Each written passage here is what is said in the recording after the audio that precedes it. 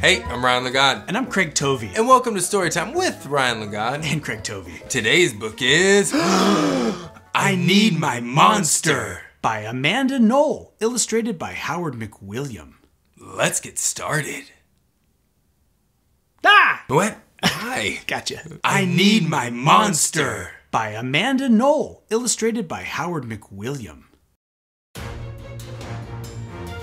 Tonight, when I looked under the bed for my monster, I found this note instead.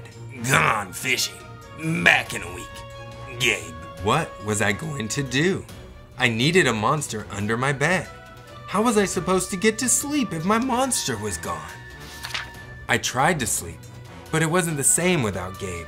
I missed his ragged breathing, his nose whistling, the scrabbling of his uncut claws. How would I ever get to sleep without Gabe's familiar scary noises and his spooky green ooze? It was no use. Gabe would be gone for a week, and I just had to have a monster.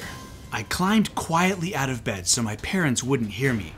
Grown-ups have some strange ideas about monsters under beds. I knocked on the floorboards, then scrambled back under my covers. I waited nervously. Would a new monster appear? What would he be like?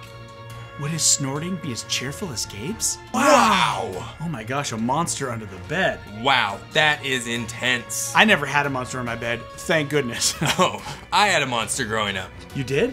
Oh, yeah. Tell me about it. Oh, he was in the same room as I was all the time. And he was behind bars, and he would just, in the middle of the night, just out of nowhere, go, bah! Bah! Oh my gosh, that sounds And I would bad. wake up, and I'd be so scared. Yeah. But then my mom and dad would come in, and the monster would go quiet. Wow. No one knew about the monster. Whew. It's terrifying, man. I'm sorry. I was scared. Yeah, I bet. I had a monster, I tell you. Yes, you just described it. It's scary.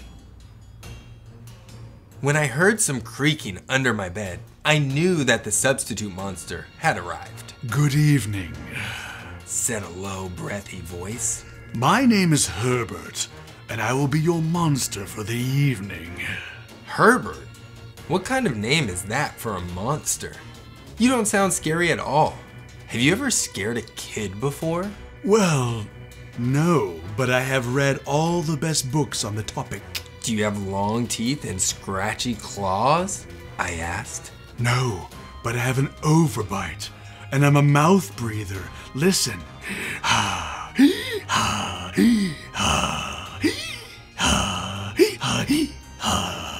Herbert's panting was kind of scary, but it wasn't enough for me. Listen, Herbert, I'm sorry. I just don't think this is going to work. It's nothing personal, but I really need a monster with claws. Picky. Herbert complained. As you wish. I'll go. There was some more creaking. Then, Herbert was gone. Some scratching warned me that a second monster had appeared. Good evening. He said in a high, silky voice. My name is Ralph. I understand you need a monster with claws. If you would please lean over, I will hold out an arm for inspection. I crouched on the edge of the bed, hoping to see a horrible, shaggy arm with sharp, ragged nails. Instead, I was surprised to see sleekly brushed fur with smooth, shiny claws. Excuse me, I don't mean to be rude, I asked, but is that nail polish on your claws? Yes, it is. Ralph replied. I believe professional monsters should always be well-groomed. I could tell that this was not going to work either. I'm sorry to disappoint you, Ralph, but I need a monster with scary claws, like Gabe's, I thought. I heard some more scratching, and I knew Ralph was gone. Oh, spooky. Ooh, brings back memories. Ryan, so this monster of yours, did it ever, go away? No, it stayed. And as I got bigger, the monster got bigger. Then it started to get into my toys at night. And it would talk. It would say a word like ball. And then I'd hear something get hit. And then it would just babble, blah, blah, blah, blah, blah, and I didn't know what it was saying. Wow, that sounds terrifying. It was scary. A minute later, a third voice from under the bed rasped. Check out these claws, kid. I gathered my courage and peered over the edge. The claws were impressive, jagged, and dark, and razor sharp. So far, so good. I was a little nervous.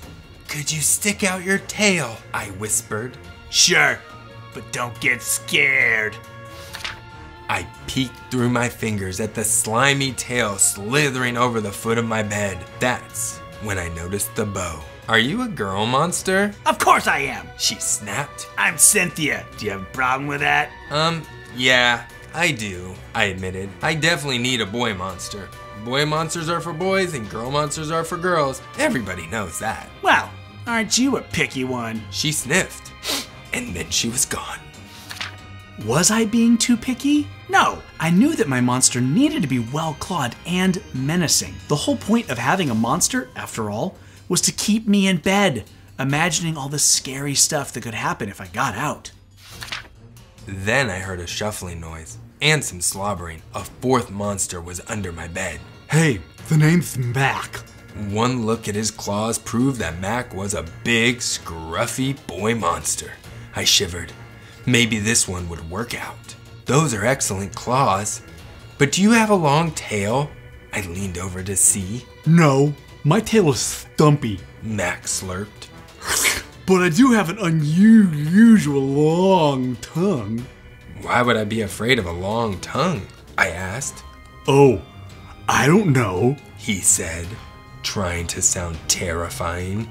You never know when I might lick you. I fell back on the bed laughing.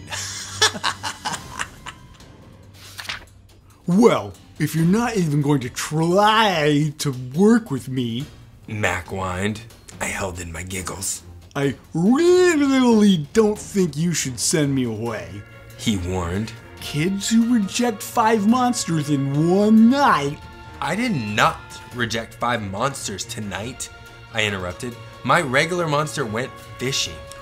Fishing, huh? Maybe he just left because you're so picky. Fine, I'm out of here. But I wouldn't expect another monster tonight if I were you. How was I ever going to get to sleep without my monster? Man, that is some scary stuff. Ryan, I tell you what, if any monster is standing next to my bed talking to me, count me out. Oh yeah, when my monster started talking, the game changed. He was a regular blabbermouth. He'd be like, can I play with your toys? Do you want to go trick-or-treating with me? Are you asleep yet? And then sometimes he would go and tell my mom and dad on me and say Ryan was hitting me. Oh, he would go tell your mom on you. Yeah, Okay. I mean, so he was around like during the day and stuff too? my monster was everywhere. That's terrifying. Scary. I was surprised to hear more creaking under the bed. Loud creaking with scratching. I thought no more monsters were going to appear tonight, I said. Sorry I'm late, kid. Whew. It was Gabe. I thought I would enjoy fishing, but I didn't. He explained. Those fish scare too easily. No challenge at all. You, however, are challenging, my friend. You're almost too old to be afraid of monsters. You keep me on my toes. Ah, toes. A delicious snack. The bed quivered as Gabe's stomach rumbled with hunger. Now, if you don't mind, I'd like to start the evening with an ominous puddle of drool. I peeked over the edge of the bed. Green ooze spread soundlessly from underneath. Then the bed trembled as Gabe unfurled his spiked tail. He was daring me to guess where he might pop up. I shivered. So, you had some substitute monsters tonight, Gabe said, sharpening his claws on my bedpost. Were you scared? Then Gabe started tapping. I could tell he wanted to know if I still needed him. No other monsters can scare me like you. I giggled, diving under my covers and pulling them up tight. Through the blanket, I heard Gabe's soft, comforting snorts. Ha! I knew it. We're made for each other, He growled. When my blanket started to slip off the bed, I knew Gabe was ready to eat. Now, if you could please stick out your foot, He said. I'd like to nibble your pinky. I yanked my blanket back up and scrunched my feet in so Gabe couldn't get them. No toes tonight, but you can have this. I offered, pushing a pillow off the bed. I didn't even hear it hit the floor. Gabe was back. The ooze was perfect. Everything was back to normal. I shivered again. I'd be asleep in no time. Woo! Scary stuff, Yeah. Ryan. I do have one question about your monster. So did it ever go away? Not when I lived at home. It was there all the time. When I Yeah. got my license, I had to drive it around. But when I went to college, my monster stayed home to finish up high school. And then Okay. it went to college. And then my parents were empty nesters. Right. But then my monster and I came back together, and he was the best man at my wedding. And is now the uncle to my children.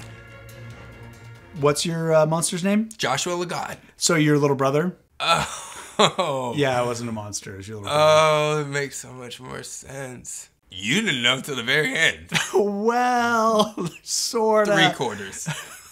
I need my monster. By Amanda Noll, illustrated by Howard McWilliam. Thanks for watching Storytime with Ryan Lagat. And Craig Tovey. But now it's time for shout-outs! Adley and Callie in Las Vegas, Nevada. Addie, Ellie, Ramey in Riverton, Utah. Grady and Georgia Davidson in Elkhorn, Wisconsin. Ooh, ooh! Cooley Ranch Library in Colton, California. So coolly. So Colton-y. So if you want your own shout out on an upcoming episode of Storytime with Ryan and Craig, just go to RyanandCraig.com and send us a message. Thanks for watching. We'll see you next time.